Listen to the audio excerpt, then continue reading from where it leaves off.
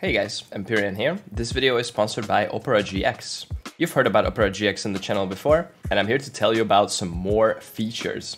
One of these features is the GX profiles, which lets you create a custom browser profile that's suited for any activity online.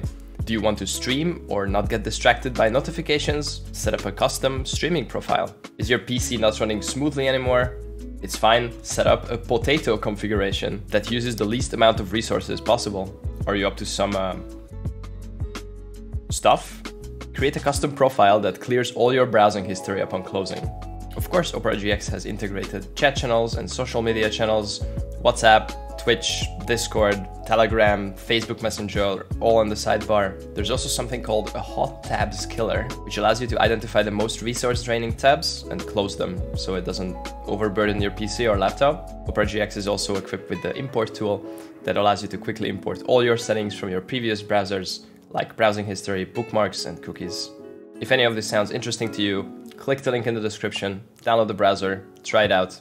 It supports the channel. And now, enjoy the video. Hello everybody watching on the internet. I'm Empyrean and we're gonna run some more maps. This time we're gonna go Expedition in my Atlas. The main idea is to juice the pack size of these maps as much as possible. So we're gonna run City Squares, which is a nice open layout. And we have a really dumb tree that takes as many notables as possible and then takes the Grand Design keystone, which gives you 1% pack size for every notable that you allocated on your tree. However, all the small stuff will have no effect. So the small stuff is just pathing to as many notables as possible.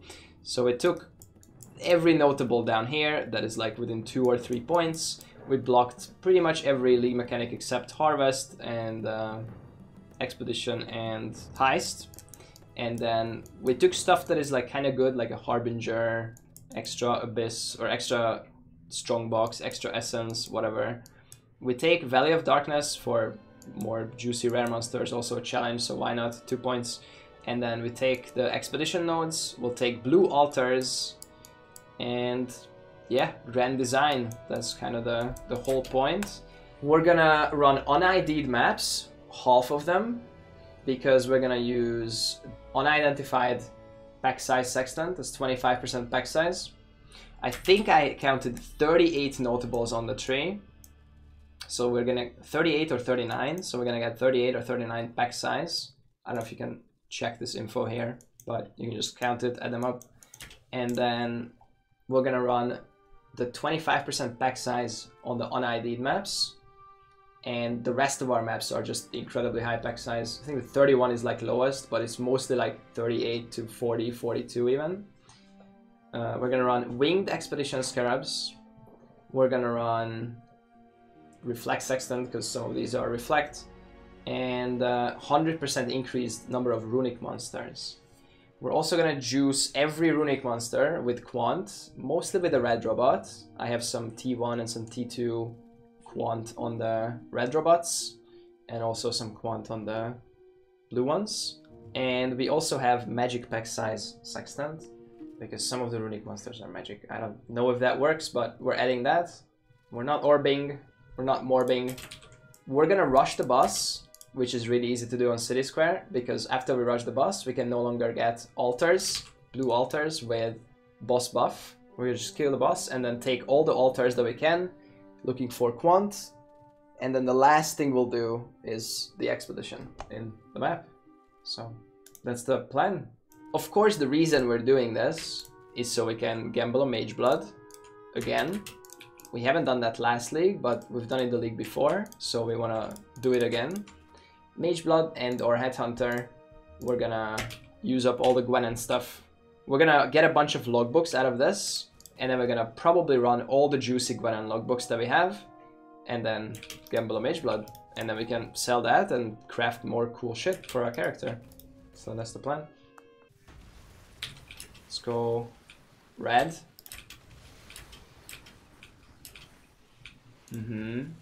Red is done. Let's go blue. Blue is done. Let's blast it with random projectiles. The Scout, Exalted Orb. What is that?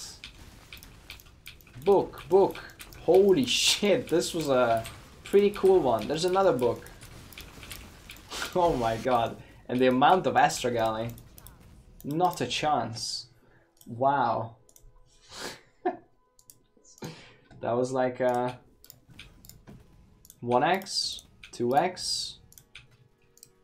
Let's take the triple book. Yeah, and how many Astragalis? Oh. Another X. Okay. Interesting. Where's that guy earlier in chat? It was like, I ran the 600 maps and I found 1x. Oh, look guys, the apothecary drops here. Okay, pause. Pause champ, guys. We have 2 card gambas and 1 apothecary for 1 UWU. I'm clicking.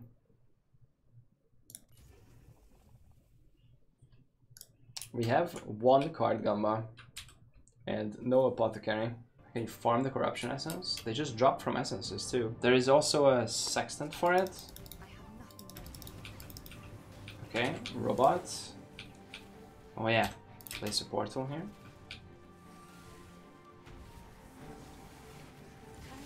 Uh-oh. Ooh. Okay, here we go.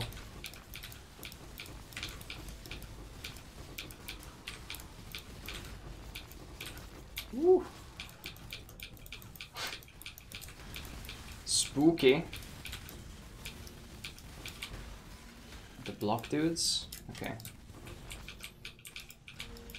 Damn, that's a lot of stack decks. Okay, other robots. And other robots. Perfect. Let's go. What is that? Oof. Okay. I made a big bear, guys. Alright. I'm going. There we go. That's what I like to see.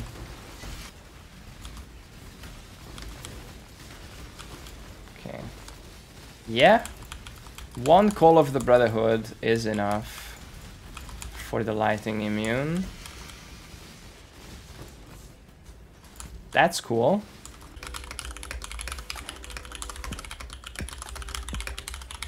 Ooh, a perfect score. Okay, no mistakes in that one. Good, good words per minute too. Yeah. Hell yeah. 104 pack size map. That's our highest yet, I think. With already 2 quant altars, 191 quant, 3 quant altars, 221 quant. Okay, it's time. It's time for some big expeditions. How many do I put in? 2. Let's go. Okay. 2 apothecaries versus Harvest Craft equals 4 apothecaries. Huh. That's pretty good. What now? I think I keep for now. That is a smart play. Berserk.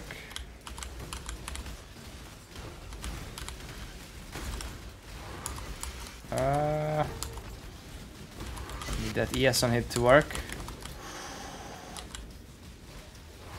Okay.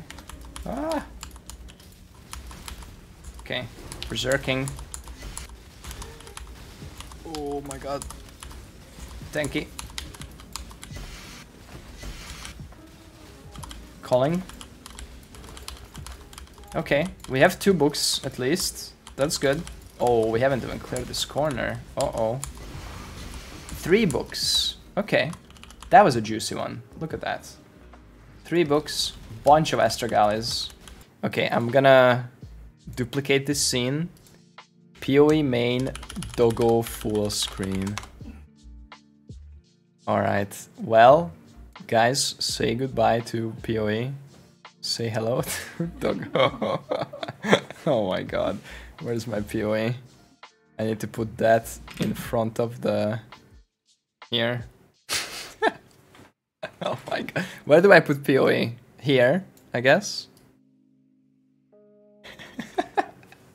Oh my god. Oh, she's looking at PoE, look. That's beautiful. Well, this is the new hottest PoE doggo stream. You can see the screen. No need for picture-in-picture. True. Look, you can just see my wonder there. Perfect. Wait, I can just do like, look. Here. That's PoE right there. So, we finished 48 maps with the expedition strat. I'm not gonna do the last two because it would require me to start another like elevated sextant rotation and it would just be scuffed. I'm slowly running out of robots. I would not have it for the last map, or I would only have one charge in the next map, and like I think it's easier if we just do 48 and then do the math for that. This is what we got. Here's all the tabs. I have one more map for Ether of Worlds Progress. There we go. Is there anything relevant in here? Let's check the stack deck count. We got a lot of stack decks in this project. We got 273 stack decks. That's cool. How much did we spend? We have run the maps with Winged Expeditions, which are 22C singles, 25C in bulk. So 48 times 25C, that's 1200 chaos in scarabs. The rest was sacrifice fragments, which are literally free. It's like 1 chaos to 10 of these. It's like 5 chaos on this, and we got it back through the farm. Rolling the maps for Chisel, Alk, and then Voling with pretty high pack size. We also ran Fortune Favors the Brave, minus 150C.